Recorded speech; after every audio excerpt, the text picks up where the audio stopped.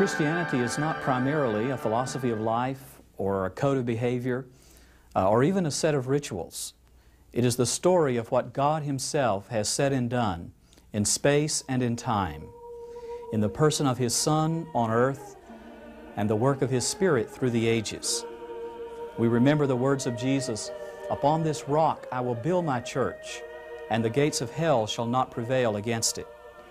The history of Christianity is to some extent the story of the fulfillment of that prophecy.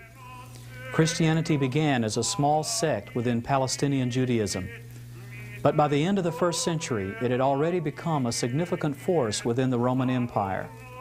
When Jesus died, the Roman governor Pontius Pilate required that the words, "This is Jesus, King of the Jews," be written on His cross in 3 languages, in Hebrew, Greek, and Latin.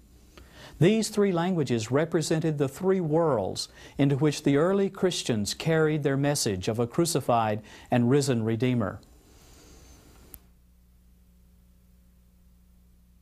Among Jesus' disciples and early Christian evangelists, the Apostle Paul was his greatest interpreter.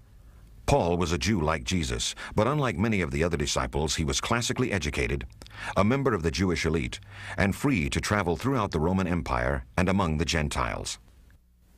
One of the most important decisions of the early church was the retention of the Old Testament as Christian Scripture.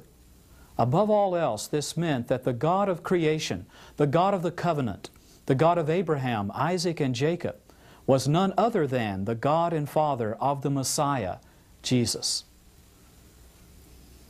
And the world of Greek culture, since the time of Alexander the Great, some 300 years before Christ, the Mediterranean world had been drawn together into a common intellectual and cultural unity, which we know as Hellenism.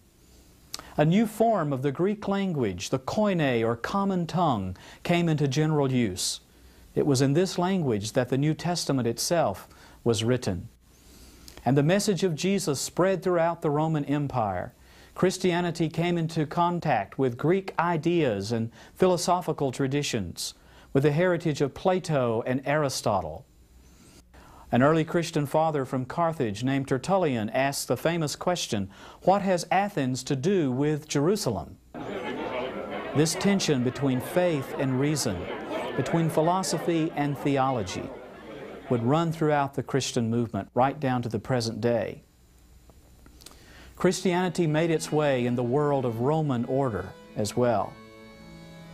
For more than 200 years, the world had known a period of relative peace and stability, known as the Pax Romana, the Roman peace. It was during this time that the Christian church was born and the story of Jesus carried along the major highways and well-developed sea routes of the Roman Empire. From the beginning, Christianity was a missionary movement with a worldwide vision and a universal message.